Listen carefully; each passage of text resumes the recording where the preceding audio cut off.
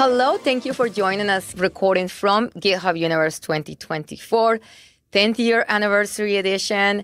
And this year, the GitHub Podcast is bigger and better. And we have had some incredible guests. But friends, I'm bringing you the ultimate guest. Thrilled, delighted, and humbled that she accepted the invitation to come and join us. My guest today is Demetris Cheatham. She is Chief of Staff for the CEO of GitHub. She acts as the CEO trusted partner to move all of software development forward. Demetris is particularly passionate about the evolving nature of open source in the age of AI. Demetris, welcome to GitHub Podcast. Thank you for being here. No, Andrea, I have to say it is I who is just humble and delighted to be able to have the opportunity to sit at this table with you. The excitement in the room, listening to the keynotes yesterday and today, the world is abuzz. People are so excited. We are leading the charge, and AI is truly reshaping the software development landscape. I wonder, of course, the position where you sit and the executive leadership. From your point of view, how is GitHub strategically positioning itself to continue to lead this transformation and empower the next generation of developers? Yeah, I think it all started earlier this year when we set a winning aspiration to have 1 billion developers on this planet. And that is 10% of the world's current population right now.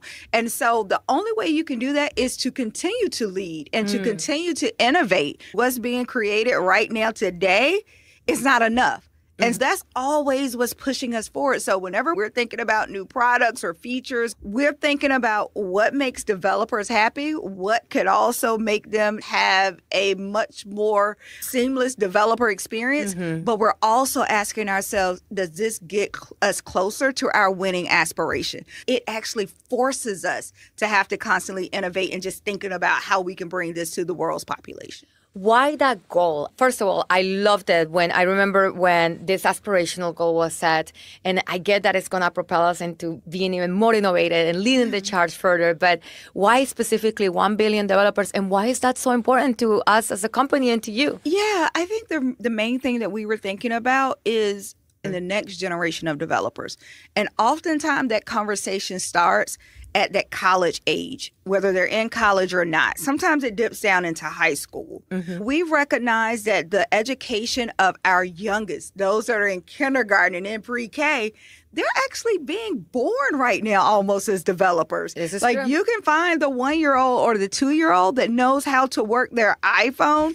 We're talking about Minecraft, Roblox. That's development. And so we're asking them to be the consumers.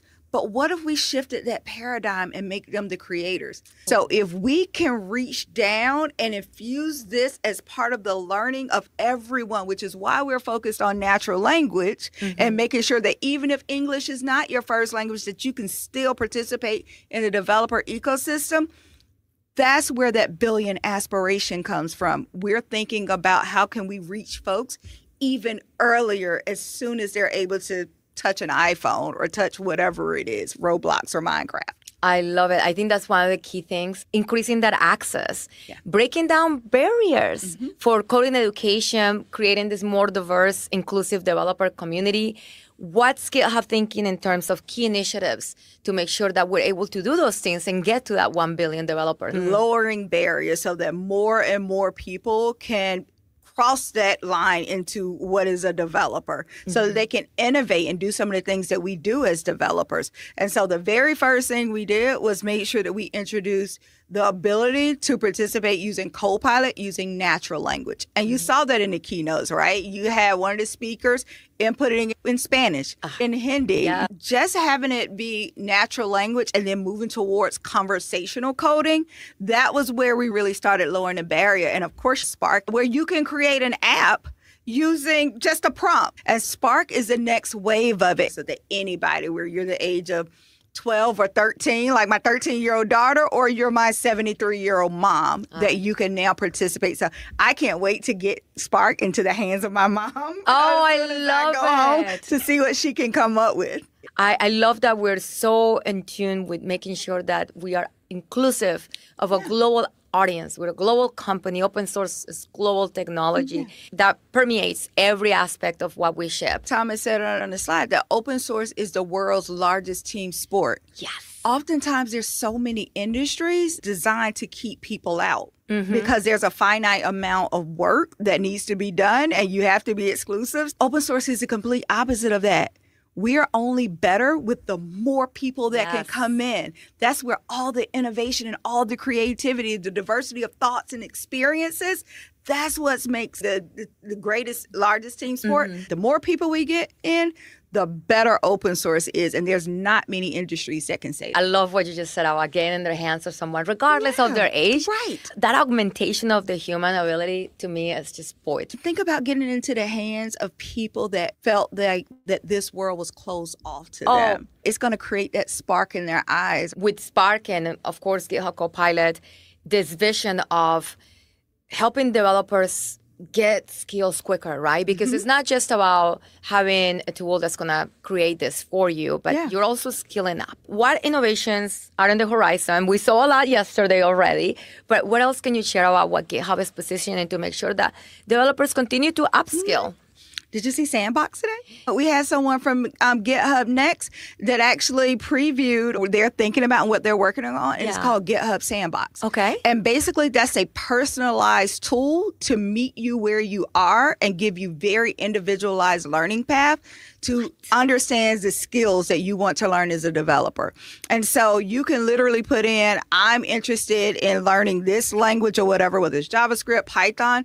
They'll ask you some questions. What is your skill level? And you slide the slider where it is. And based on where you are, it gives you learning paths and documentation, as well as giving you these things where you can test out different codes and all these things. You have to check out the demo from stage 2. And so Sandbox is the wave of upskilling. So Spark gets them interested and lets them know that you can actually be a developer. That's the easiest part.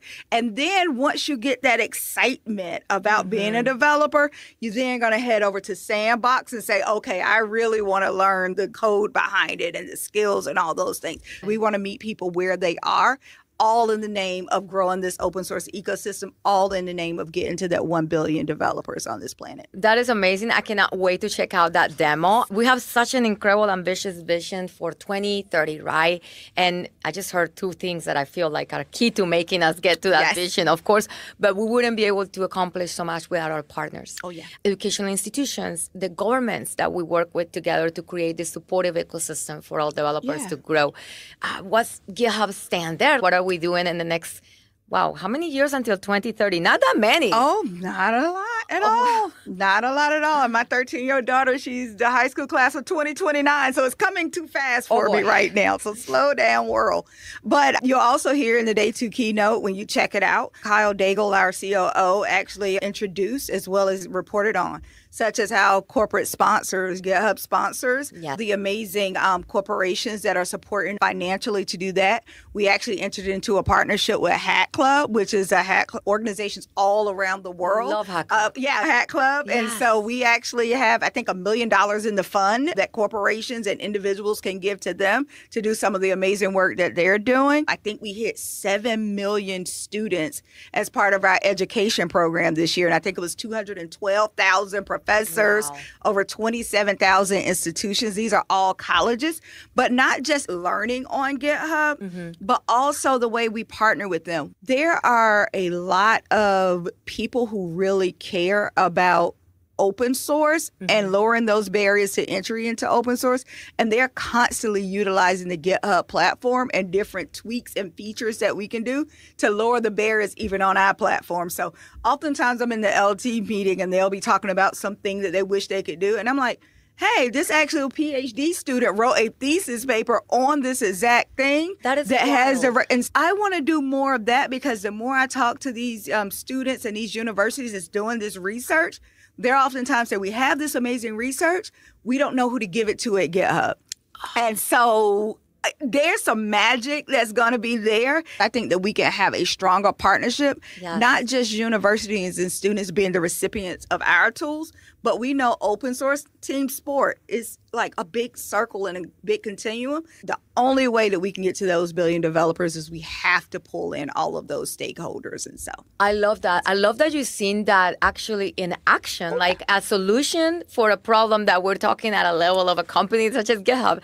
And you've seen it. And you know there's already tech talent out there that has figured it out. Right. We did this because we know that it can help improve the experience of so many folks on the platform. Yeah. They've spent 2 and 3 years building this research and data. How do I now create a way for GitHub to actually be in partnership with those folks? Amazing opportunities. I love that. If you're in academia and you're in research and you're watching this and you're thinking, wow, I never thought that I could actually do this at GitHub and bring my idea, this is the time. Yes, please do. This is the time. There is a lot of things that we're doing in terms of our product, the initiatives, the partnerships, all of this work, so important.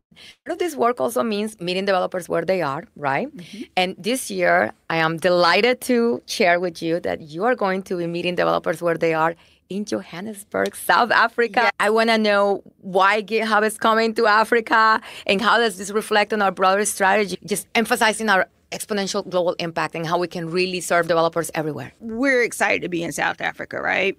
The continent of Africa, how can you do anything? How can you reach any big, audacious goal? All roads lead through Africa, 100%. Plain and simple. And so this might be Thomas's first visit to the continent as CEO, but it can't be his last visit. And so we just started looking at where do we have some of the most excited tech talent across the world. And so Africa was the continent that we chose to just double down and start with.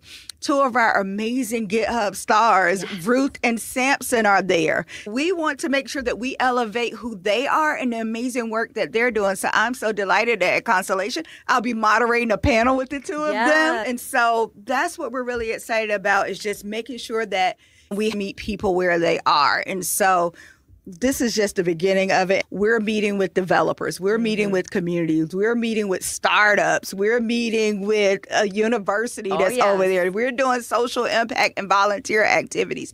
And we are so eager to learn more and learn how we can do more at GitHub to just really make sure that we are elevating the continent and all those amazing future and current developers in Africa. And so we can't wait. So if you're in South Africa, please join us at Constellation, and I can't wait to meet all of you. I am so excited, and I'm humble and grateful for the trust. Folks, how intentional and thoughtful our executive leadership team is being about this visit, and how this is our community open source and bringing resources and sparking the spark. I'm going to use that all the time. And just being able to have that opportunity to come to you is honestly just an unbelievable privilege. And so we're going to do everything we can to just put on an amazing event for you. I know we're doing so much, and also Asia and LATAM. They are some of the fastest open source growing communities in the world. And it's only going to get bigger and better. How can people find you on social? I'll be sure to add these links, but where would you like folks to contact you? You can go to me on Twitter, which is DW Cheatham. You can find me on LinkedIn, which is Demetris Cheatham, DW Cheatham as well. And my email address is demetris11@github.com. I will get back to you if I'm not traveling somewhere, but the team knows that anybody that says that they've heard me somewhere or seen me somewhere, I always prioritize returning the message. And so welcome your feedback. Welcome anything that sparked a thought for something that GitHub can be doing. I welcome all of that. And so thank you so much. Thank you for your time today. I appreciate it. I appreciate you. Thank you. Anytime. And thank you all for joining. Don't forget, go ahead and follow Demetris on LinkedIn. And if this sparked your curiosity, ideas, and you want to be part of this amazing adventure getting to 1 billion developers, reach out. Thank you.